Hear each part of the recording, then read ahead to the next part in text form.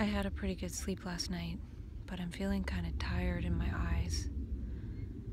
I probably slept from 10 until about 6 a.m., so I'm waking up earlier, which is nice.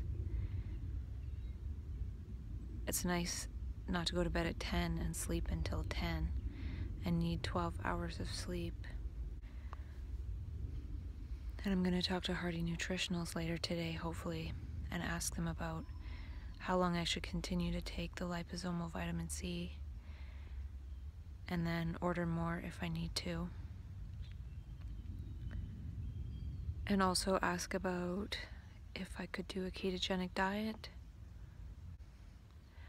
And I read through that article in the Sun magazine. It's from the April 2017 issue, and it's with Sarah Davidow, or Davidow. And there was one sentence in there that made me think of something that the sentence wasn't necessarily intended for. So it's a bit of an extrapolation.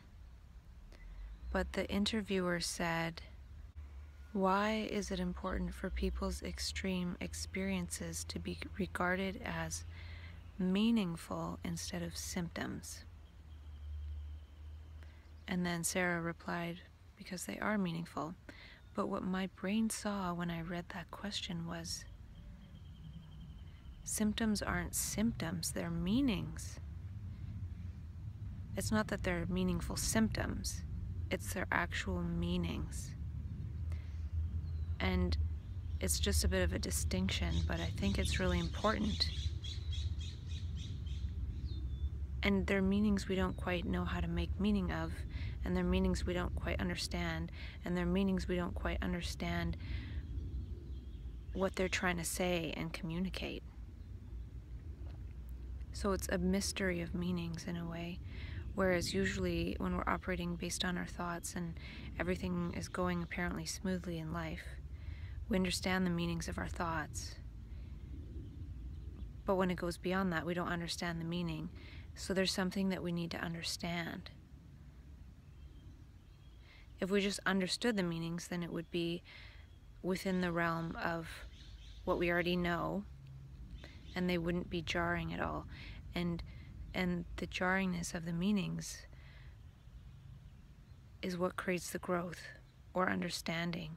And we can only move through it with understanding. We can't move through it just by drugging these meanings. They're not symptoms, they're meanings. Or we might even call sore back a symptom, but it means something. And if it's just a symptom of a disease, then you might drug the back pain, all the while further injuring it. So it's the same with these so-called psychological symptoms. They're not really symptoms, they're meanings of some kind that if we understand the meaning and grow and heal and move through it, then that becomes part of our understanding. It's not something beyond our psyche. It's not a hallucination beyond our psyche. It's not something beyond. It is beyond when it comes up and we don't understand, but as we move towards understanding, it's no longer beyond, and so it's no longer something that is distressing.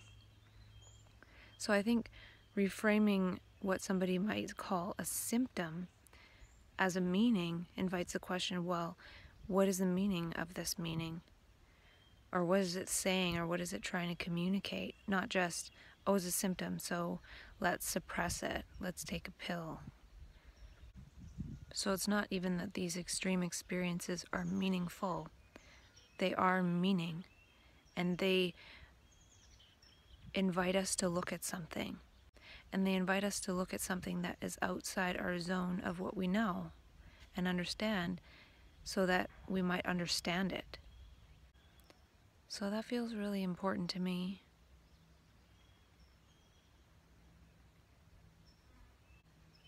And it goes along with what I was saying about how it's a meaning-making process. Well, it's a process in which other meanings arise in consciousness that we can then make meaning out of and integrate and move through and move beyond, and then other meanings will arise. And we take our regular consciousness thought structure to be so meaningful, but when it breaks up, we actually have access to meanings beyond what our thought structures and beliefs tell us. So it's meaning beyond our programs. And maybe part of our programming is to suppress a lot of the meanings that happen in life, say through trauma. We're able to suppress them, but when that mechanism breaks open, then we have to make meanings of some of those traumas, or at least look at them. Doesn't mean we need to get stuck in them and lost in them forever, but at least look at them when we weren't able to at a different point in our life. Maybe partly because we're programmed not to.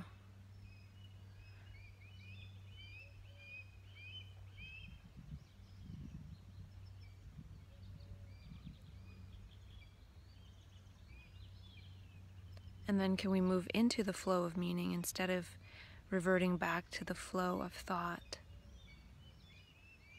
that actually suppresses this flow and flux and evolution of meaning making and congeals and coalesces it back into a structure of just beliefs and thoughts. Because when our brain goes into meaning making, we really have to work. Our brain really has to work. We really have to pay attention. We really have to see. We have to wonder. Whereas when the thought structure is going on, we don't really wonder about anything. So that could be part of the mechanism of thought, is to be efficient in not having to actually look at things. To just operate in a semi-conscious state.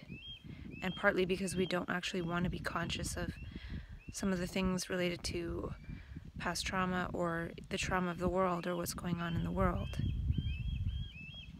So it prevents this information overload. It prevents us from seeing new meanings that might lead us to act in new ways.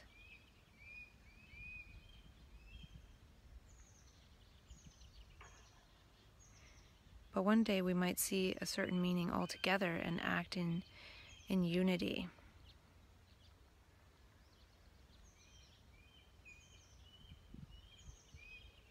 We might see it as necessary to make meaning. Not just believe thoughts and believe ideas and believe meanings, but make it.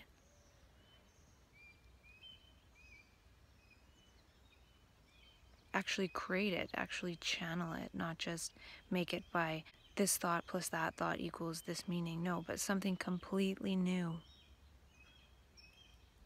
And I feel like the brain needs to flush out old meanings in order to get in alignment with that state of just making meanings new and afresh. Because we've stored and suppressed all these meanings that we couldn't look at, and then in psychosis it's like molting old meaning holograms, and we have to look at them. But if we can look and not try to do anything, then eventually we can just look at new meanings that arise that have nothing to do with the past.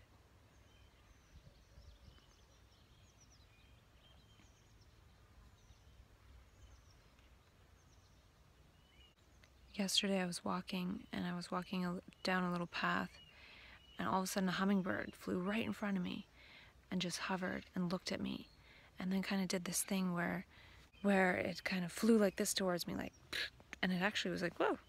And then it was kind of funny because it's this tiny little hummingbird, but it was just interesting that it actually hovered there for a little while and looked at me and almost came closer, not flew away. So psychosis is molting old meanings. And those meanings aren't the truth, but it's molting them so then we can be in contact with reality and not have a shadow of old meanings in our brain. It's shedding the brain damage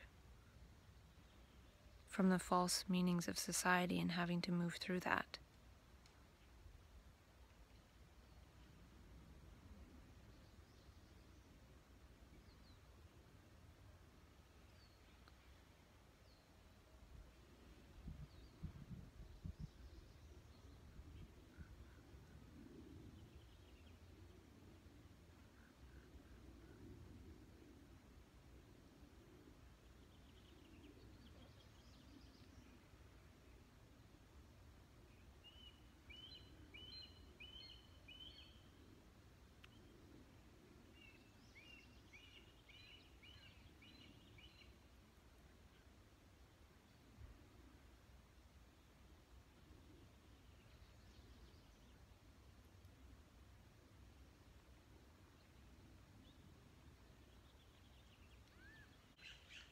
And the thing with the symptoms versus meanings thing too is, if we think something is a symptom, then we go to a doctor and they tell us what that means. So if someone's hearing voices, they go to a doctor and the doctor says what that means. Oh, you have a mental illness, and that means you should take this pill for the rest of your life. But if we can make other meaning out of it, maybe that thing changes.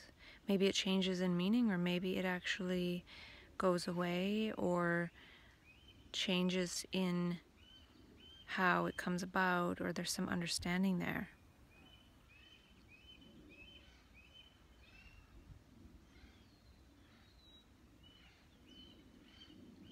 But in order to understand something, we really have to look at it and wonder and not know. Because when we don't understand something, we don't know. And we have to understand that we don't know and look. And then by looking, perhaps some understanding will arise. And part of the process too is this new meaning that's arising when we don't understand it. It's outside of the understanding of what we already understand. So by that very process, it is the unknown making itself available to be understood. So not knowing is really important. And this could actually be the brain's invitation into the state of not knowing, which is important for seeing and making meaning and moving in the field of meaning moving forward. So even just understanding that we don't know is an important understanding.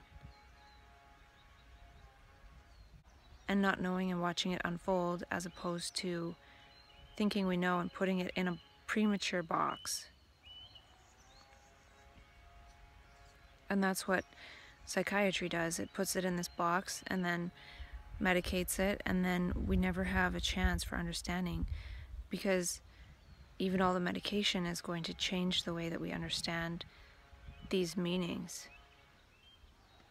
And it's actually going to warp the meanings into other side effects, which are other supposed symptoms. So when a medication causes a side effect, which could actually be worsening of something like voices or feeling in certain ways, now that drug has actually transformed the original meaning into a different meaning. So if we're now trying to translate these different meanings resulting from the drugs, we're not looking at the root of it. And so we're now always stuck in the periphery of meanings that were transformed into something through the drug. So we're actually looking at a transformation of the meaning to something else. And so we're not looking at the right thing anymore. So through that, we'll be always lost in an endless web of the wrong meanings, because they're transformed by the drugs into side effects, which are different meanings than the original meaning. So I might have, say, 5 supposed symptoms or meanings, and then I take a pill, and now I end up with 10 side effects, and not those 5 original meanings or symptoms. And maybe the 10 side effects are a little bit less than the original symptoms, but it's just translated it into something else. It hasn't really fixed anything. Now, if I'm trying to fix those side effects or moving in my life according to this structure of side effects, I'm moving in the wrong field of meaning. And that's going to produce further and further and further disorder over time. Because eventually some other symptom or side effect will come up as a result of the medication transforming the original process. So in that way, it'll always keep perpetuating itself. And then we'll need another drug, and then we'll need to switch drugs, and then, because we're working on the wrong meanings. So how can we really see if we're having our meanings translated by psychiatry with the stories they tell us, and then translated even physiologically in the reaction we have to the medication. It produces side effects, which is transforming the original meanings and maybe diluting them and warping them into something a bit more bearable. You know, instead of extreme anxiety, now one might weigh 300 pounds. So that's going to change one's life, shorten one's life. And maybe one will be dealing with the 300-pound thing and not the original anxiety. When if we're able to deal with the original anxiety, and I'm just using these words for convenience, like in sounding like medical symptoms, we wouldn't have to deal with the 300 pounds thing. So, or deal with having to take diabetes medication later or something else. So it's just transforming it into something else. It's actually transforming the original energetic process into an actual physical problem in terms of a person not being ideally healthy because of medication side effects. And that funnels the person along a completely different trajectory of meanings. And yeah, it's just, I can see what I'm saying, and I wonder if anyone else will.